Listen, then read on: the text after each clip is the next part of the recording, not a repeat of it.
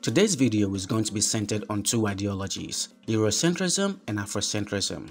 Both ideologies have a single premise that's been developed over the years to create a narrative that governs them. And since each one of them finds the other unreasonable, I think it's time we dive into these ideologies and better understand where they are coming from. So, we are going to look deep into what Eurocentrism and Afrocentrism really is about.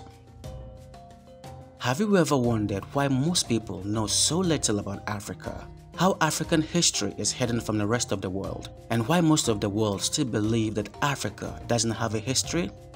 It might surprise some of you, but this was done intentionally during the transatlantic slave trade. Unfortunately, this is going on to this day. So, how can something that started centuries ago still be working today? And more importantly, why did this even start in the first place? It all started during the 15th century, at a time Europeans were first coming into contact with Africans. They saw the richness and complexities in most African societies, but their main goal coming into Africa was to exploit the people and the land, so clearly they needed to come up with a narrative that Africans were not civilized. They told their countrymen that Africans were barbaric savages without laws and religion, and according to some observers and academics, without even a language, and that they would acquire civilization on the plantation. This tactic worked perfectly because in the end, it justified the exploitation of the African people in the continent, but they started to discover more evidence that Africans were truly civilized. They found ruins of ancient African kingdoms plus major cities that would break down the lie they've been telling themselves and the rest of the world. So obviously, they had to come up with something new or adjust their story. When Europeans first saw Great Zimbabwe in the 1890s, they could not believe that so imposing a structure could have been built by the ancestors of the Africans they found living there. Zimbabwe was not built by either blacks or whites. The people who built it were Semitic. They were brown in color and were evidently the Sabaean people, who were a mixture of Arabs and Jews.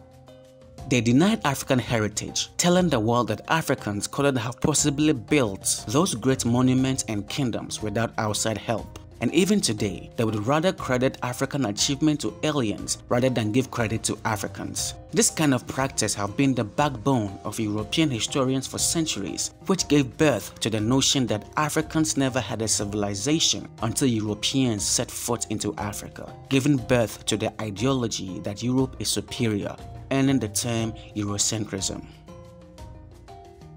Let's move on to Afrocentrism. But before we continue, kindly subscribe to this channel for more amazing content. Thank you.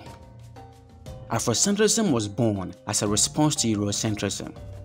For nearly 400 years, the narrative that Africans never had a history and culture has dominated the minds of not only the Europeans, but also the African people.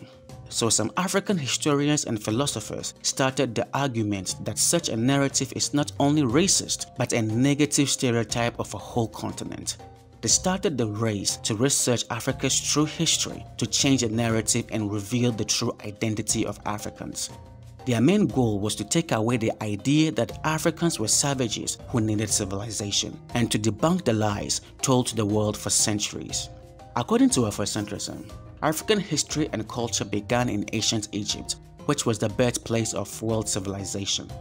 Egypt presided over a unified Black Africa until its ideas and technologies were stolen and its records of accomplishment obscured by Europeans. And the only way to truly rid the inferior mindset out of Africans is to let go of the absurd idea that Europeans are superior. This tactic has worked pretty well too. More Africans are seeking to reclaim the real history of Africa and to spread the word that everything Europeans have said about Africa is a complete lie. Africans are not savages, and the continent is a place where civilization started, but the West tried to hide this history in order to take the knowledge and use it to develop their world. In simple terms, Africa is superior, earning the term Afrocentrism. Obviously, with such a gap of understanding between these ideologies, it's not hard to understand why they don't see eye to eye. Each one of them believes the other is harmful to history, so this has created an endless loop of argument that's been happening for decades, if not centuries. So, where do you stand on this topic? let's have a decent conversation as to why these ideologies is bad for both Africans and Europeans. There is no doubt that Europeans destroyed and denied African history to benefit from the rich resources on the continent, and stereotyping a whole continent created Afrocentrism. And at the same time, there are some Africans who take Afrocentrism way too far. Of course, we need to reclaim our history, but we need to do it the right way, by creating institutions that will research our past and teach them in schools so that the whole of Africa can learn their history right from the classroom. In simple terms, writing our own history doesn't have to be an argument. So, let me know what you think in the comment section. Thank you for watching and see you in the next video.